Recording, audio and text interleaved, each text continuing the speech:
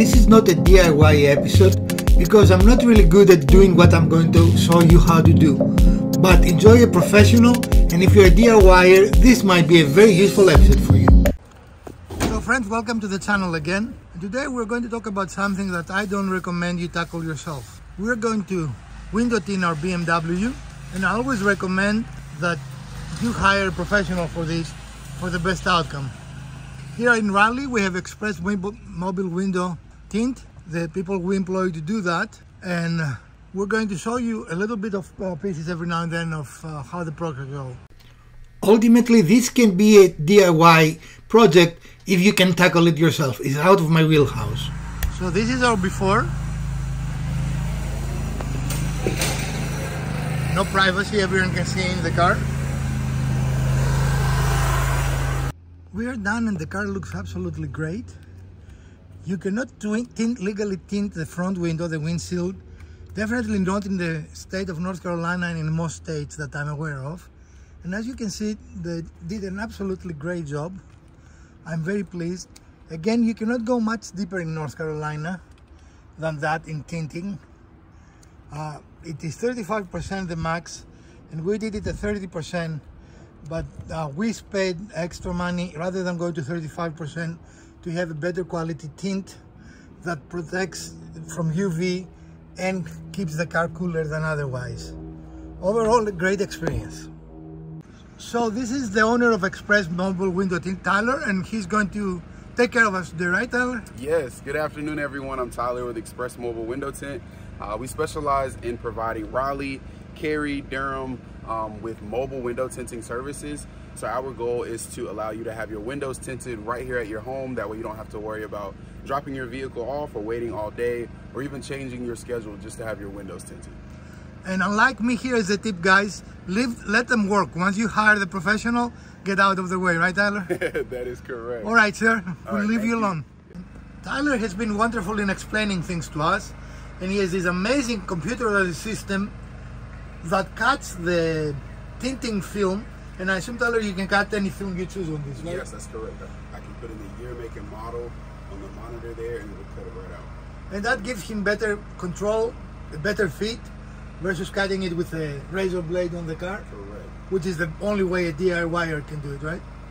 Just try to make it as safe as possible. That way I'm not putting any blades or any razors on the windows on the outside. Right. And it's safer for you too, right? Yes. So this is amazing. Thank you. And Tyler here has given us all access. As you can see, we can look in his truck. And he's working hard, and we need to let him go because it's hot out here.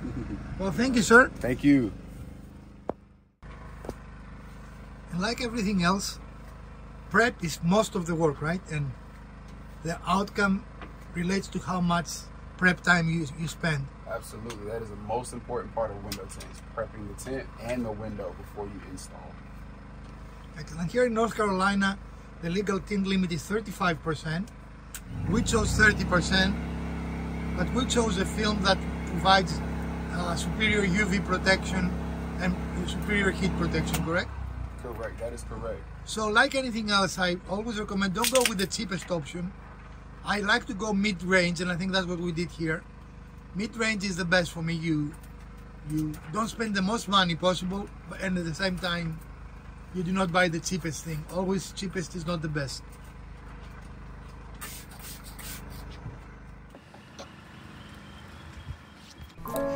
The next 7 minutes or so of the video are letting him show you how he does the details. So it is not really me talking, but him and music on the background showing you how he does the tinting. However, if you want to pass that, you can move to point 1144, that is time mark 1144, and you will bypass this detailed process on how he performs his window tinting if you would like to learn for yourself. He is doing a very good job, and it is a great tutorial if you want to follow it.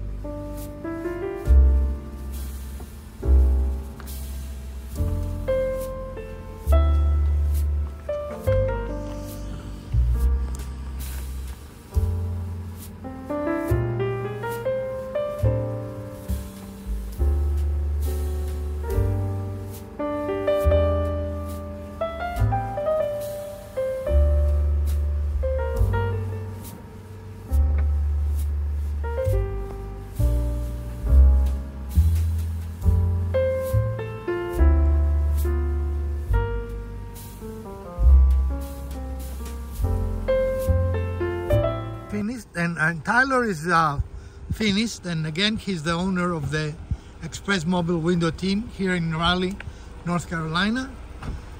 And it looks like it takes you a couple of 3 hours. Is that an average time? Yeah, so typically it takes about an hour and a half, maybe 2 hours, just depending on the car. Some cars can take a little bit longer than others, so it really just depends on the year, make, and model of the And car. this had a few difficult spots, right? It did. So this one with the quarter windows, it did take a little bit longer with those because it is pretty tight. And I am a perfectionist. I like to make sure my work looks good for my customers, so we took a little bit longer on those. And I have to give him credit. By the way, we just met today. We don't know each other prior to today, but I was very pleased with the pre-service communications we had. Thank you. And I decided to create a video about his services. But he did not like the way this specific window looked. I was not even here. I came to see how he was doing, and he was redoing it. So that shows pride in your work, and I appreciate that. Absolutely, thank you. I can tell you as a customer, he did an amazing job communicating with me, letting me know how things are going, and he arrived early because he had an opening in his schedule, which is also appreciated. So I would definitely recommend him back, guys, if you're in this area. Any recommendations? Do we need to do anything special to take care of this? Yeah, so a couple things. Typically on the edges and specifically on the back window, you will notice some haziness, maybe some small water bubbles. The reason that happens is I have to spray soap and water to get the tint to slide into place, and I can only push so much of that out. So you will notice a little bit of that, but it should take about a week or so for it to fully cure. And then if for some reason after about a week or so you notice that's not going away, just let us know. We'll come right back and take care of that for you. All right, friends. Again, I recommend this young man and his business. If you call him, tell him that Professor DIY sent you, so he will know. And he have a little QR code, so let me put it here so you guys can pause your screens and scan it with your phones if you want. His phone number is here, and from Professor DIY, let's do something together.